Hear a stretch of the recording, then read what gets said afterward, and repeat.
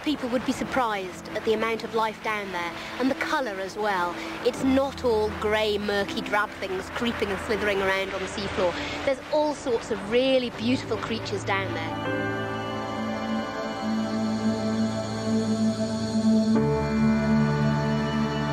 Sand and gravel is a vital ingredient in concrete, which forms the fabric of our built environment. A fifth of the sand and gravel used for building work in the UK and half of that used in London comes from the seabed. As planning rules make it harder to quarry on land, that's increasing. But an amazing array of marine life lives on this seabed. These pictures aren't from the Caribbean, but from the English Channel. The seabed between here on the south coast of England and northern France is particularly rich in marine wildlife. It's also important for commercially valuable fish. So if it's so wonderful, why is the government set to approve plans to strip mine thousands of tons of that seabed and use it here on land? This is the reason: marine sand and gravel, or aggregates. It's one of the main ingredients in concrete.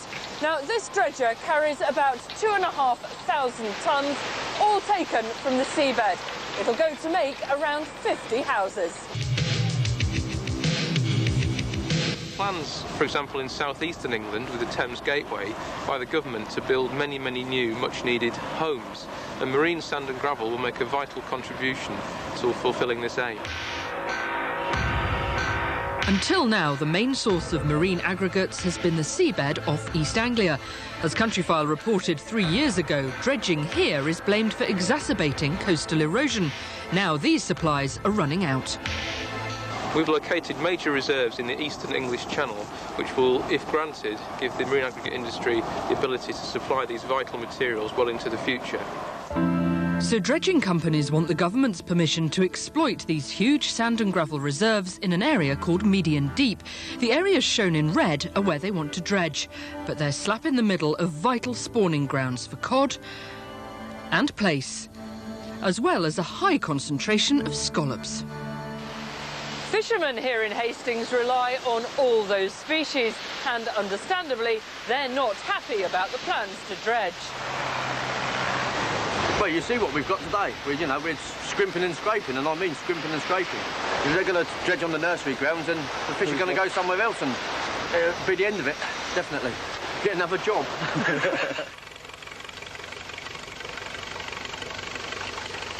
A lot of our vessels are now scalloping. What's the impact on the scallop fishery? What's the impact on the overwintering position of the sole when they migrate to deep water? There's not enough work been done to look at the impact on the fishery before licences are granted. The sandy seabed of the Eastern Channel supports some of the richest marine life in Europe, much of it seen here for the first time.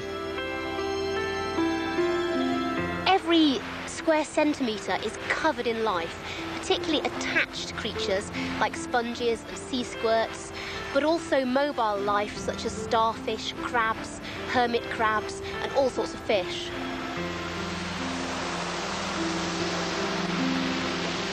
Although the aggregates industry has done a lot of research, what they've revealed is that the area seems to be remarkably rich in life and is likely to be very slow to recover from dredging, perhaps taking 10, 20 or more years, or even not recovering at all. So we're very concerned that in licensing a new area, one that seems to be particularly rich in life, without having really an adequate understanding of what the impacts will be, is not in keeping with the government's policy on sustainable development. Aggregate from the seabed being used to replenish a beach near Chichester, which the sea is steadily eroding away. Conservationists fear that dredging in Median Deep will increase the erosion of this coast. The Environment Agency are working very hard behind us to replenish this beach. What, in your opinion, is causing it to erode so quickly? Dredging, Charlotte. How? The relationship between the beach and what is lying on the seabed, and if you remove the stuff on the seabed, then that will impact what's on here on the beach. If it's close by, then it'll happen quickly. But if it's further away, then it'll just take longer before the impact is felt. Well, there's a vast amount of research now that conclusively shows that dredging does not cause coastal erosion. In many places around the UK, erosion is a natural process, and the marine aggregate dredging industry represents a solution to coastal erosion in some areas. We're able to supply large tonnages of sand and gravel direct to beaches to restore them. And the offshore bank then protects the coast from further erosion. It's essential we preserve those banks. We shouldn't dredge them. We shouldn't take material from them and dump them on our inshore beaches, because what that does, lowers the banks, lets more wave energy in, and therefore causes more erosion. 30% of the UK's marine aggregate is exported to countries like Holland and Belgium, where they severely restrict dredging to protect their own coastlines. Really, we shouldn't be exporting the material to those countries so that they can protect their coastline at the expense of our coastline. It doesn't make sense. Now, officially, no decision has yet been made as to whether dredging in median deep should be allowed or not. But Countryfile has seen a letter from DEFRA which recommends that, subject to certain conditions, dredging should go ahead. It seems very strange for DEFRA to take this approach when you think they really should be looking after the interests of the fisheries and not particularly the dredging companies. But unfortunately, it's all to do with money, and fishermen come very low in the act. This is a controversial decision. The government receives royalties on every shipload of gravel, worth millions every year. But DEFRA is confident that provided dredging is properly monitored, any environmental damage can be minimised. The final say goes to the Deputy Prime Minister, John Prescott. If those materials were not available, there would inevitably be very rapidly a shortage of building materials, which would increase the costs of construction. So we're hopeful that the government will permit additional licences to make sure that the industry can supply these essential materials well into the future. 9 applications for dredging in median deep are currently in their final stages, with one more in the pipeline. A government announcement is expected in the next few months. Here in Holland, it's a very different picture. I'm in the Dutch port of Eemden, where the fishing industry here is still very active. Great Yarmouth's only about 100 miles in that direction. But the attitudes of the two countries towards aggregate extraction couldn't be more different. In Holland, they stopped dredging 5 years ago. The Dutch fishing industry is worth around £260 million a year, and as one of Europe's biggest fishing ports, Eemden plays a big role.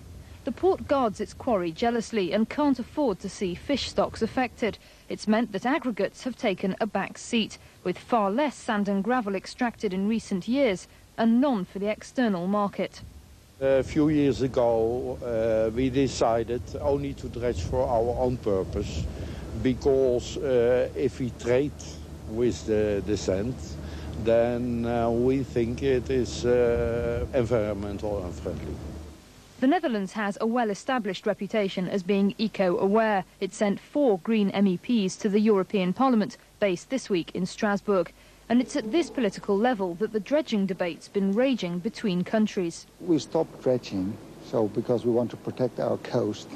And we're importing big stones now, basically from France and from Germany, to make dikes, to protect the basically sandy coast in Holland. It was basically a decision in 1990 that the coastline as it is should be as it is and should be not changed compared to before. And at the same time, we have also a decision now that the habitat, the birds, the animals, and also the sea life should be protected, at least a short coastline. It seems to me to be particularly silly to be damaging our ecosystems to such a great extent, basically for the profit of export, so that needs to be stopped straight away.